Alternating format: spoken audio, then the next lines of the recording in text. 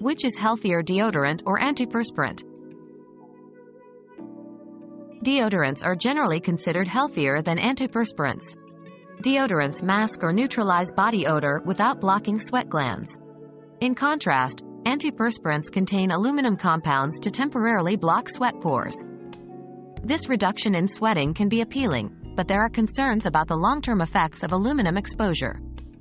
For those seeking a more natural approach, deodorants without aluminum or harsh chemicals are a safer option, effectively addressing body odor while allowing the body to sweat naturally.